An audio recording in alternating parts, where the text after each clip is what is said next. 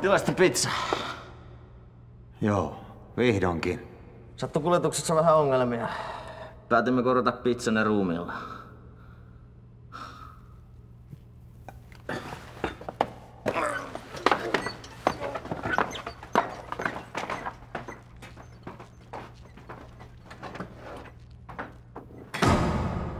Mihin laitetaan?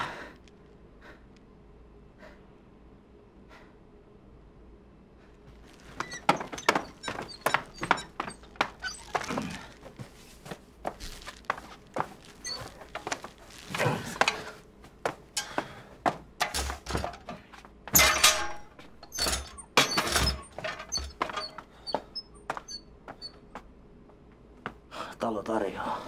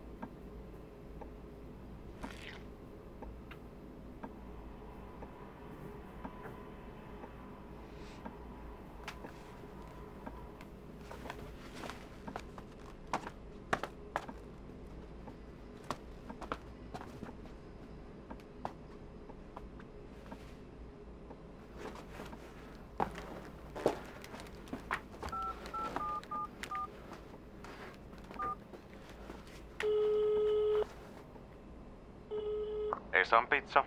Terve. Mä tilasin pizzaa ja mä sain ruumiin. Selvä.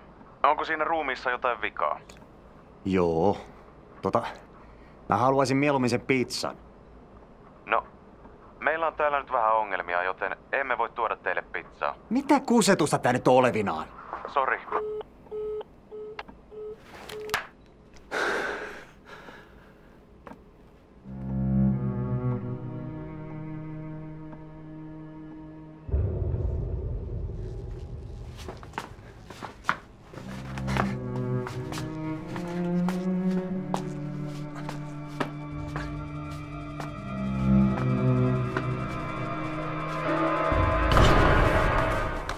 Terve.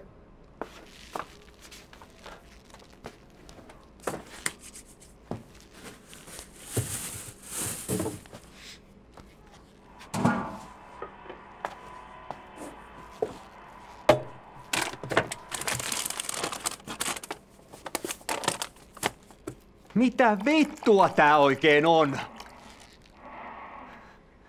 Mä haluan vaan sen vitun pizzan!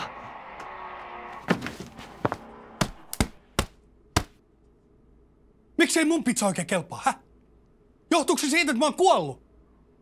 Lopettaisit noin saatana ennakkoluuloiset, tulisit vaikka auttamaan pizzan tekemisessä. Sori. En mä tiennyt, että sä teet mulle pizzaa.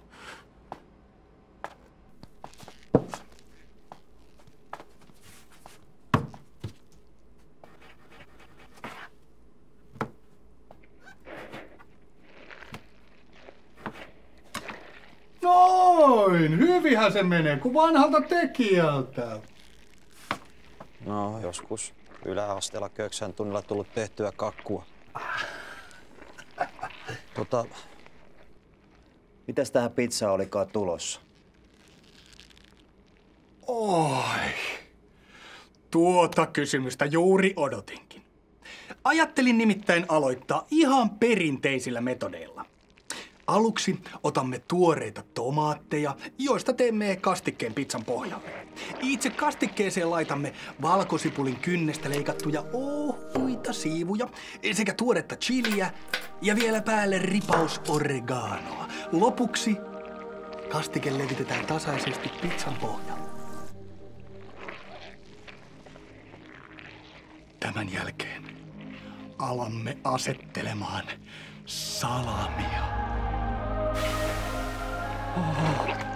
Ja kinkun suikaleita. Tietenkin unohtamatta makuhermojen räjäyttäjää. Nimittäin juuri rasvassa paistettuja pekonin palasia, jotka vievät sinut 7. taivaaseen.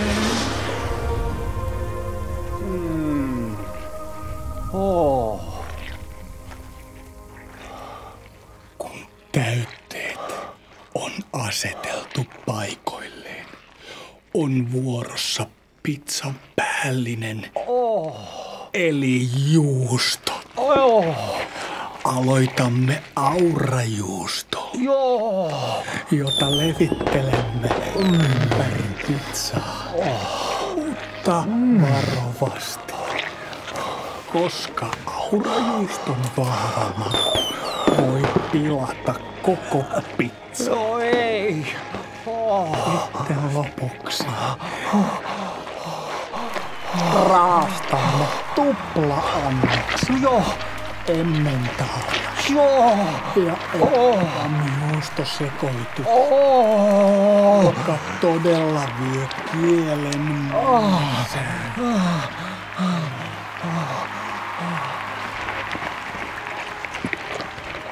Ja sitten kruunaamme pizzan laittamalla sen keskelle kananmunan.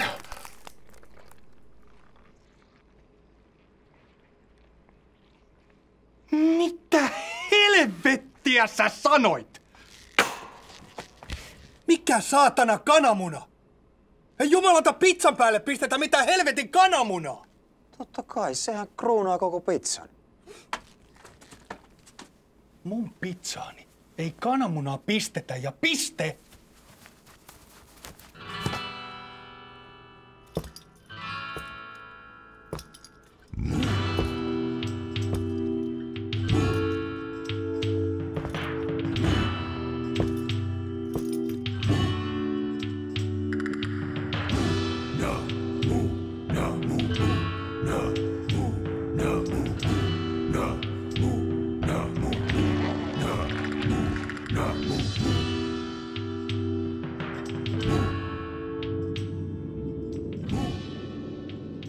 Katsotaanko?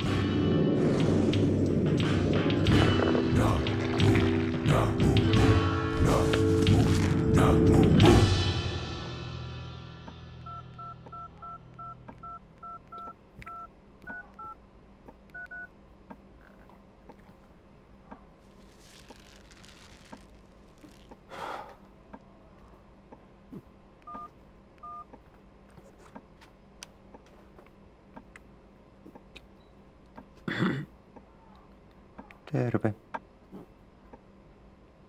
Tilaisin pizzaa.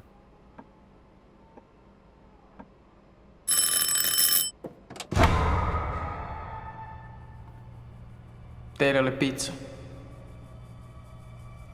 Meillä oli kananmunaa, jota me tuotiin ruumissa.